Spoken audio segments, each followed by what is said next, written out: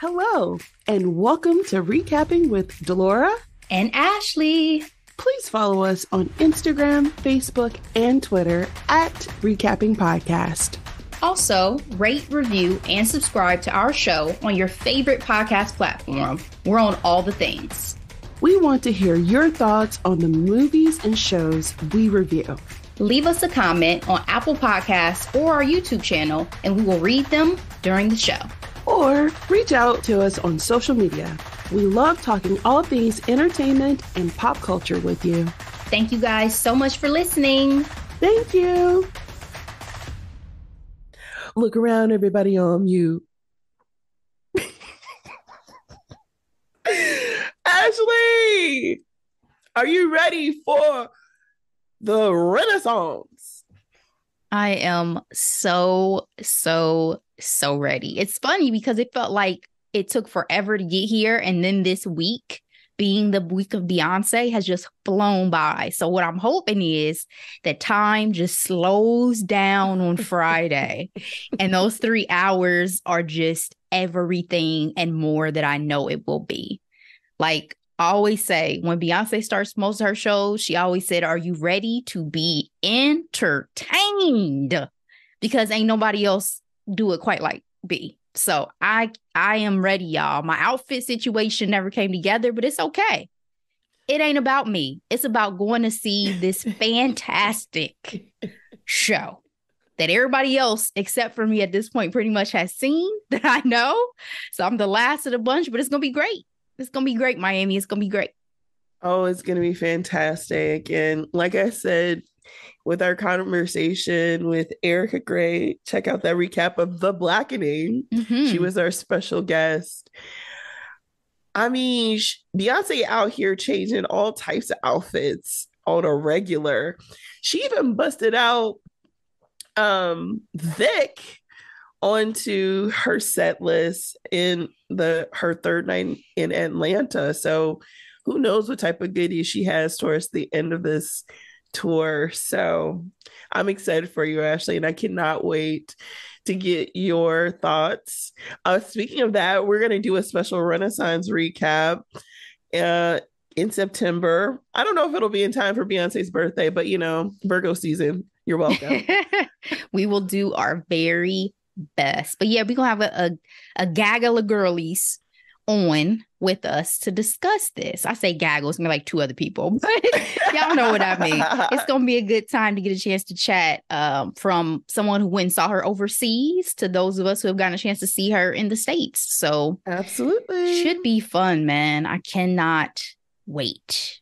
Part of me feels like I should have gone to the LA show. Part of me feels like, but that's part even of me further feels like away. I should have went to Atlanta with all the Black folks. Atlanta was on my list when the lottery stuff happened. I would have absolutely gone to Atlanta, but I just feel like for her birthday, it's going to be the show. You know what I'm saying? The show. So we'll see. But hey, I'm not complaining. We gonna do it big, Miami. We gonna do it big. So I'm excited. Thank you for that. Absolutely. Give me a chance to fangirl out for just a second. Of course. Of course. All right, Ashley. So we have quite a few items to go through for our headlines and our hot topics. So let's get started. Starting on a somber note, especially for our country, Hawaii in Maui experienced the deadliest wildfire in U.S. history with a death toll of 106 and thousands of misplaced citizens in Maui. Ashley, when this was going on, it was unbelievable. The before and after pictures of Lahaina is absolutely heartbreaking. Celebrities are extremely vocal. We have Oprah, who is hands-on in the recovery efforts. We have Jason Momoa. I'm looking at the BBC here. He's telling people to not visit Maui. He says in the statement, he says, Maui is not the place to have your vacation right now. Do not travel. Do not convince yourself that your presence is needed on an island that is suffering this deeply. On his social media, he shared a video of a 44-year-old resident saying, you know, people who lived here haven't been to the beach, but the next day after the fires, she saw people in the water and she's like, you know, people have died and, you know, they're absolutely affected by what they lost. And, you know, it's not the time for tourism. The Rock also has spoken up, talking about how sad he is over the devastation. Ashley, have you visited this area of Hawaii? I know you've had the opportunity to visit several other islands, but just curious on your thoughts on this natural disaster. Yeah, I have not been able to make it to Maui. I've only been to the island of Oahu so far and stayed in Honolulu. And so when I first heard this news, I had been talking about, oh, I would love to go back at some point and do some island hopping and make it to Maui and some of these other places.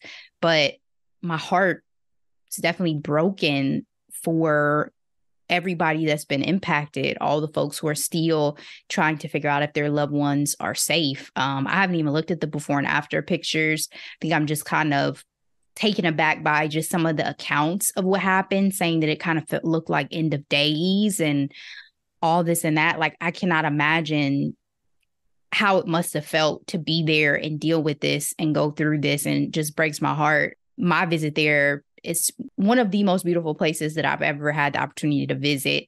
And it wasn't just beautiful because of the views, but the people were so lovely.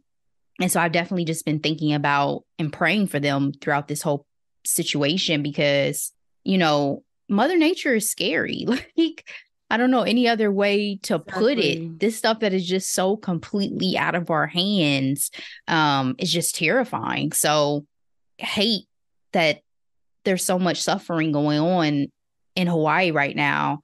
And just wondering, you know, if there's going to be any opportunities in the future for us to do more to be preventative when it comes to, you know, natural disasters. Yeah. And it is worth mentioning, you know, we are coming off of one of the hottest Julys on record, right? So situations like this, they're not going to be going away. And it's just completely heartbreaking. So definitely praying for the residents of Maui at this time. All right, I'm going to go ahead and switch some gears here on a very pink note. I am looking at Vulture. Barbie wins box office beach off against The Dark Knight. Ashley, Barbie has officially out-earned The Dark Knight, which was Warner Brothers' #1 movie of all time. It says currently Barbie has earned $1.2 billion globally, making Greta Gerwig the highest grossing female director in a domestic box office. What do you think about a Barbie doll, you know, giving it to a broody bat? I didn't think that I would live to see the day, Delora. No, it's definitely an amazing feat. I mean, we're talking about the juggernaut that is superhero action type films and series, and Christopher Nolan's trilogy is beloved. So the fact that Barbie has been able to come through with this very compelling film, it's not just hype, guys, very compelling film, and move the needle like this, especially, I think we talked about it a few times, never knowing if movies at the theater were ever going to get to kind of pre-pandemic levels. So it's super impressive. It was one of my favorite movie going experiences in a long time because of the hype surrounding it, because of the dressing up and excitement. And then the movie did not disappoint. So well deserved and excited to see some girl power at the box office. What about you? Exactly. I mean, what I love most about it is it's literally everything that people, I'm imagining old school Hollywood would, shun. It's female centric and really, really pink, and I love that we're at this moment in time where we're literally embracing it in all its glory. I mean, I'm out here with my pink glasses as we speak. I think it's also significant. Randall Park, our fave from Fresh Off the Boat, and he's also our favorite agent in Marvel projects. I'm looking at Entertainment Weekly. He has here, he cautions Hollywood is taking the wrong lessons from Barbie's success. He's like, the idea is, according to Hollywood, make more movies about toys. And he's like, no, make more movies by and about women. I appreciated his take on that because I can absolutely see execs being like, make more toy movies. And we've seen it. We already heard about the rollout. Polly Pocket, which don't get me wrong, I fuck with Polly Pocket. Like that was my stuff when I was a kid. I used to carry around the little there was a little yellow one, that case that I used to have, and it was Polly Pocket. Like that was an exciting announcement for me personally. But I get his point, especially because I feel like then it's really just about maximizing profits. It's not really about the story and the movie going experience. Yes. Well, bravo, Margot Robbie. I love how savvy she is. I love how, yes, she's gorgeous, but she is one hell of an actress, and she's very hands-on with the project she picks. And I really appreciate her and her grind. So bravo, sis. Don't let the big eyes and blonde hair fool you. All right, girl. So Chloe Bailey goes on these internets to give us a story time. She said she and her sis, who were excited to be in Atlanta for the Renaissance, okay, they ordered vegan burgers. And they found out that those burgers were not, in fact, vegan, but beef. Chloe said that Halle was laughing, and she said that she was crying. After 10 years of veganism, to be tripped up over someone else's mistake. Ashley, how would you take this type of news? I'm more of a Halle than I am a Chloe in this type of situation. You know what I'm saying? Like, I don't think I would get emotional about it. I'd just be like, hey, what's happening? Like, I watched the video. I taught her what she said. I still don't know what a brand burger is. But clearly the employee or whoever she spoke to did not take her seriously, because what you mean? Yes, it's a vegan burger in one breath, and in the next breath, oh, it's a brand burger. You can get sued for stuff like that. So they should be glad that this was not one of those cases, whatever hotel it is that they were staying at. But ultimately, I mean, I guess it's just a lesson to cut that mofo open, maybe, before you take a bite, to just double check that it's a Beyond Burger and not beef. But I also love the tidbit in there where she said, Halle was like, this is really good. Are you sure this is a vegan burger?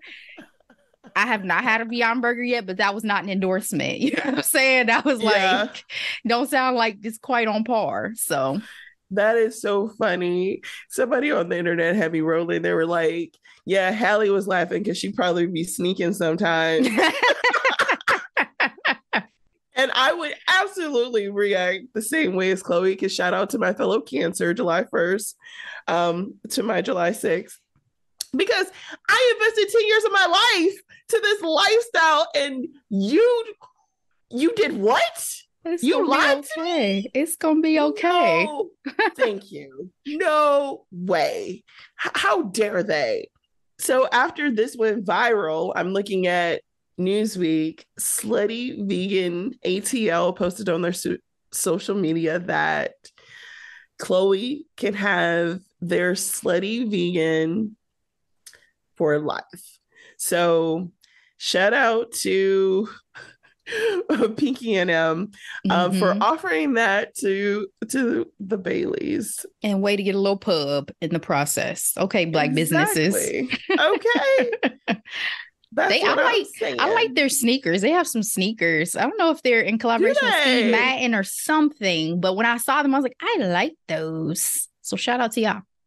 We're going to have to check that out. All right. In sad news, Ashley, Britney Spears is calling it quits with her husband of 14 months.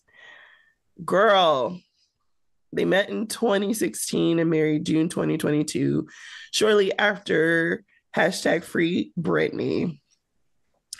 It's kind of ugly out here in these streets, though, because there are rumors stating that Britney cheated on Sam. With Plies. First of all, that's Black Twitter claiming that, because Plies, if y'all ever go to his social media, he is hilarious. Okay. But he be losing it over Britney's dancing videos. Real talk. And it's the funniest thing ever. And, she does have a prenup. So shout out to Britney for that. But apparently he's out here saying, I'm going to reveal some unsavory information about Britney if she doesn't make adjustments to the prenup. For somebody to been so in love, this is getting ugly real quick, Ashley. I really hope that rumor is not true. By the way, laughing too much is really hurting my scalp. I got some boho locks and this is just tight. Can't be laughing too hard today. But #first world Black girl problems. Seriously. Me and my boho locks. Anyway. I really hope this rumor is not true, because if it is, he is the trashiest of trash humans. Like, you gonna sit here and blackmail your wife and say that you're gonna come out with embarrassing secrets? First of all, at this point, I don't know if there's any secrets you could release to Britney's that she might find embarrassing. Her whole life has been so public. What else you got to say, bro? Exactly. What else is there to say?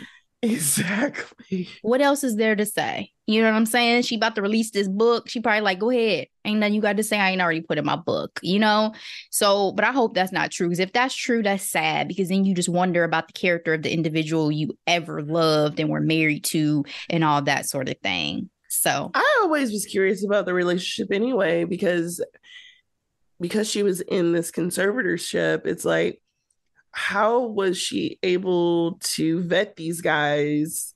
Was it her team? Was it her? Was it a combo of the two? I'll be honest. Ever since Justin Timberlake, it feels like every dude she's gotten with is sleazy in some specified or unspecified way. Kevin Federline felt like a little bit of a hanger on her. I know now it seems like he's a great dad and takes good care of the boys and all that stuff, but when she got with him, wasn't nobody Team Kevin. You had the pop dude she was messing with for a little bit, who was a hanger on. I didn't know this man was only 29 years old. There's that fact that I just found out about today. And I'm like, she's 41 or so. Yeah. And to your point about like the vetting process, where did you come from? Who are you? Yeah. Again, if this is true, you ain't never loved her. You just saw you saw her for the image and the possibilities of what she could bring to you and give you versus ever loving her. And that makes me really sad for Britney. Like, I think what Britney, as the rest of us, need more than anything is love. And she already been falling out with her whole family for the most part. So she don't need this blow. She doesn't. I mean, everyone needs some type of stability. And the fact that she doesn't have it, to your point, with her family, and you hope to get it with someone you commit your life to, i.e. a husband, who does she have with her newfound freedom? Exactly. Hoping for the best for you, Britney. Especially people that she's not paying, right? He's supposed to be somebody that is not on the payroll, supposedly. Terrible. Awful. All right, so let's get into these hot topics. In a turn that I never thought would happen, Usher and Keke Palmer linked up for this new music video called Boyfriend that premiered today. The hype around this yesterday, Ashley, was everything. Like, everything. One of my favorite tweets came from Saeed. He was like, bitch, we live in an age of monsters and miracles. Like, had me rolling like what are y'all about to do with this? So the video comes out today, and still it's getting overwhelming praises for peak pettiness in that iconic words of Beyonce. Petty, petty, petty, petty, petty. When I watched the video this afternoon, it had 632,000 views. I was one of those people at that It time. was a fantastic video. Sit the pettiness aside. That was a great video. Like, even just the lookalike situation and the dancing, because, you know, Keke can dance as well. So it was just a good time. Keke keeps the job. Keke multi-hyphenate. Of course she can dance. It was a good time just watching it. But there was something about it that made me kind of emotional. I don't know if it was because I cheesed the whole time. But It was peak Usher during Confessions era with the shirtless, let's get ready before I start this video. Or You Don't Have to Call was a little bit of a look from You Don't Have to Call too. Yes. But I don't even think it was that. I think it was so much more about like me feeling something for Keke and the fact that even though this is incredibly petty decision, I'm here for it. Like,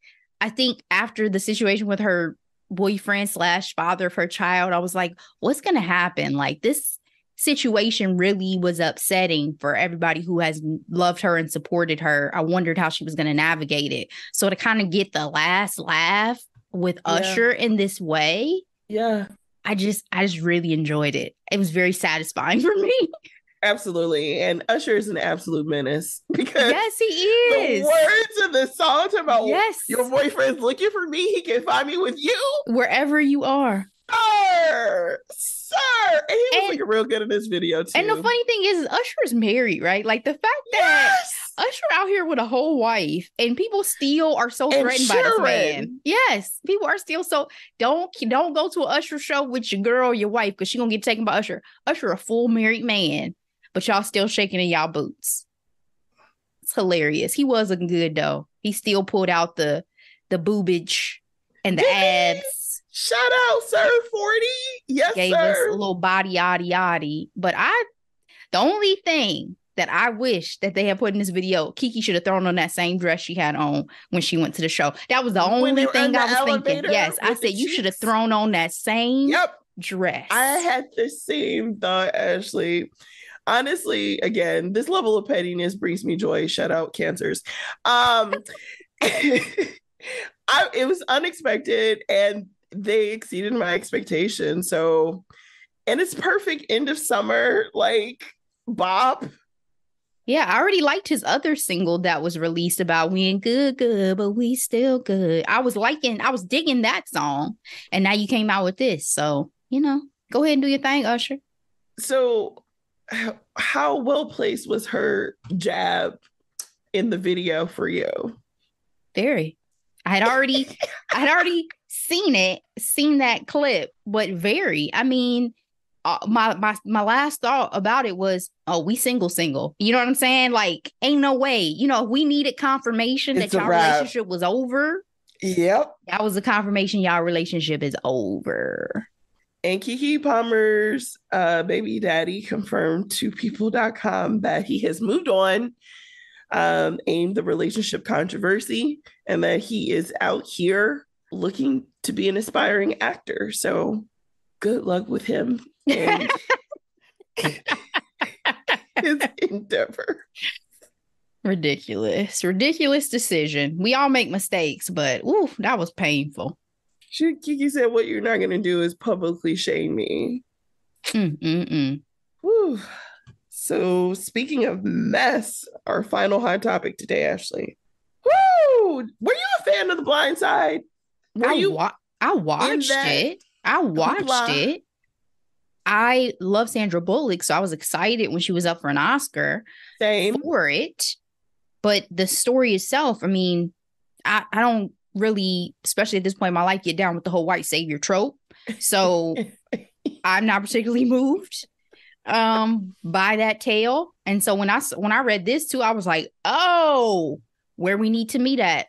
They acting up. You know what I'm saying? Because this was wild. Y'all had this man in a conservatorship? Conservatorship.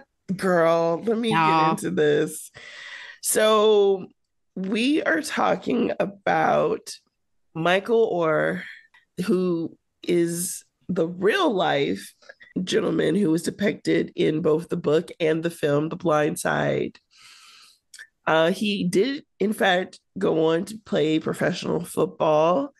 And I'm looking at Vox. This is a really good article. It says, "Was the Blind Side white savior narrative built on a lie?"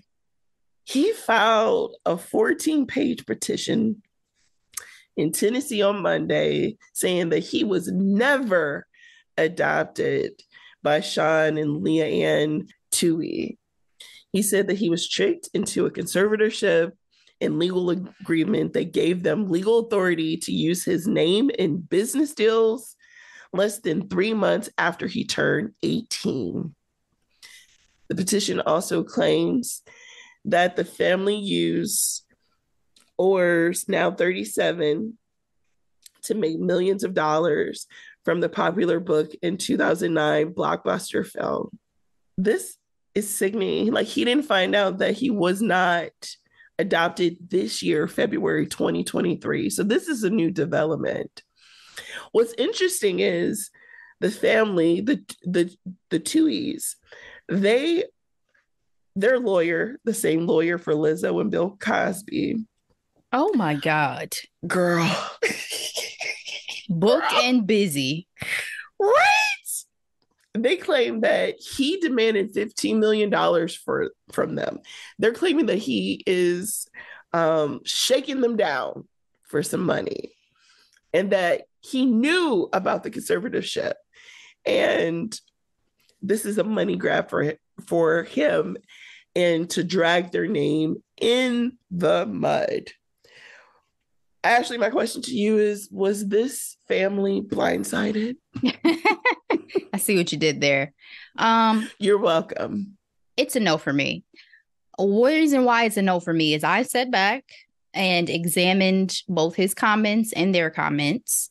And the thing that gets me, I shouldn't say their comments, their lawyers' comments. The thing that gets me is this whole statement of the fact that they are a couple worth hundreds of millions of dollars. So why would they connive to withhold a few $1,000s in profit participation payments from anyone, let alone from someone they loved as a son? Defies belief. What defies belief for me is if you're worth hundreds of millions of dollars and he supposedly is in some type of need where he would shake you down, you see him as your son, was that not an offer of help and support? Yep. Your statements, y'all want to make it seem like, oh, this is still our child, like kept talking about him as if he's one of their children.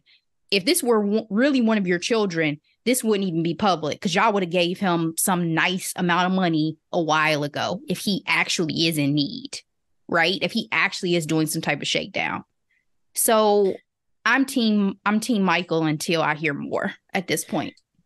Listen, same. Now, the hoopla over this recent development have people wanting Sandra Bullock to give up her Oscar for portraying the mom in the movie. He has since come out to say Sandra Bullock did a great job in the movie and she does not need to revoke her Oscar.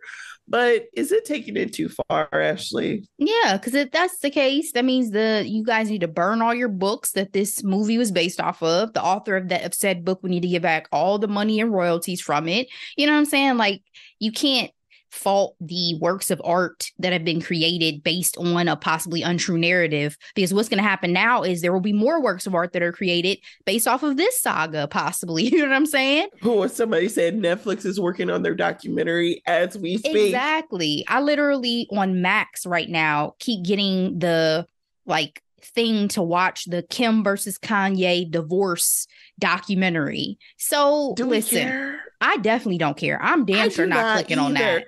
I'm damn sure not clicking on that. Like, no, why? Not her fifth. Damn. It is though, isn't it? It's like a lot of marriages. It is a lot of marriages. But the point is, I just, I don't care to watch that in particular. But what I'm saying is that it's not the fault of the creative works of art in terms of the messiness of what actually happened, right? This just lends itself to further conversation, another story, another documentary, whatever that they want to create based off of what's happening now and the legalities that may happen because of this. But what I also want to say is, if this is absolutely true, like completely true, they are disgusting people. For you to take advantage of an 18-year-old Black man who is in need in this way. What did Van say? He said they just got disgusting. Him a big body Black boy to get him to go to Bama or what? Exactly. Ole Miss. Ole Miss. Yes, right, exactly. Yeah. Exactly. And we've seen how predatory conservatorships are. Yes. So why is he still under a conservatorship? Why is he still under a conservatorship, people? Girl. Team Michael. What people need to do is leave Sandra Bullock alone. She is she and her family are grieving. Leave her alone. Exactly. Great point. They ain't got nothing to do with her. She just lost her partner to ALS. We talked about that last week. Leave her out this drama for sure. She living in Austin, trying to do her thing and move forward with her life. There was a clip on CBS News, her talking about her being a mother of Black children. I was like, yes, Sandra gets it. She gets it. We love her. What are we recapping for next week? All right. So we have not done a throwback since like April or something. So I guess it's time. Has it been that long? It's been a while. It's been a little bit. So I guess it's time. Decided to do a throwback of one of my absolute favorite 90s Black rom-coms, and that is Boomerang, guys, released back in 1992, starring Eddie Murphy, Robin Givens, Halle Berry, a cast of Black excellence, great Black comedians in this film, and your fave, who you talked about when we did They Call Tyrone. Absolutely. And it lends itself to some great conversation because Marcus was a trip. So looking forward to getting into it. And guys, if you have not seen Boomerang in a while, it's a good time to go pull it out of whatever VHS case, DVD case, streamer you can find it on. I know it's on Pluto TV right now for free on demand. So there you go, Delora. Looking forward to it. Yes, ma'am. All right, guys. Well, that is our episode for today. We so appreciate you rocking with us. We will be back, as I mentioned, for that recap. And please share this episode with your friends, family, coworkers. Feel free to share this on social media. We're on all the things, and we appreciate your support. As always, until next time, be blessed. Bye.